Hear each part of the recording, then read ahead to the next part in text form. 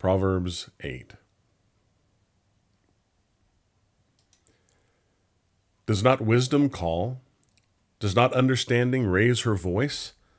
On the heights beside the way, at the crossroads, she takes her stand. Beside the gates in front of the town, at the entrance of the portals, she cries aloud, "To you, O men, I call, and my cry is to the children of man. O simple ones, learn prudence. O fools, learn sense. Hear, for I will speak noble things, and from my lips will come what is right, for my mouth will utter truth. Wickedness is an abomination to my lips. All the words of my mouth are righteous. There is nothing twisted or crooked in them. They are all straight to him who understands, and right to those who find knowledge. Take my instruction instead of silver, and knowledge rather than choice gold. For wisdom is better than jewels, and all that you may desire cannot compare with her.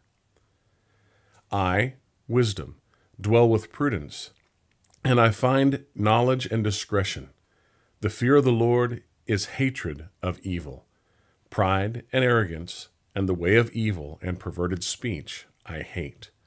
I have counsel and sound wisdom. I have insight. I have strength.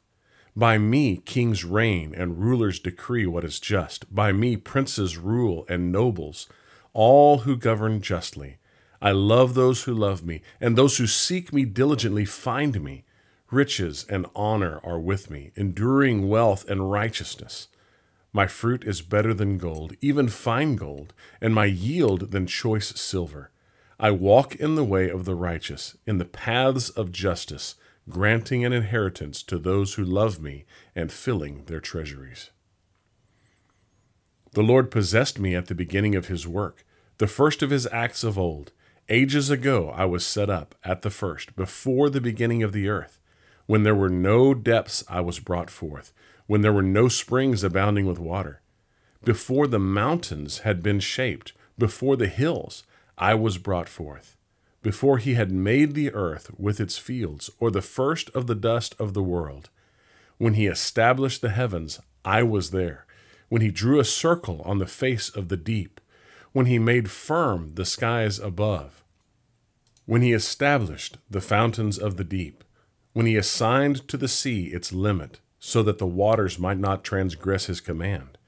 When he marked out the foundations of the earth, then I was beside him, like a master workman, and I was daily his delight, rejoicing before him always, rejoicing in his inhabited world, and delighting in the children of man. And now, O sons, listen to me.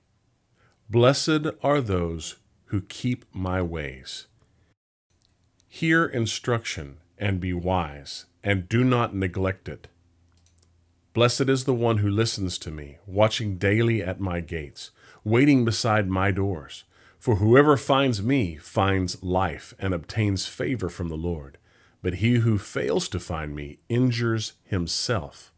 All who hate me love death.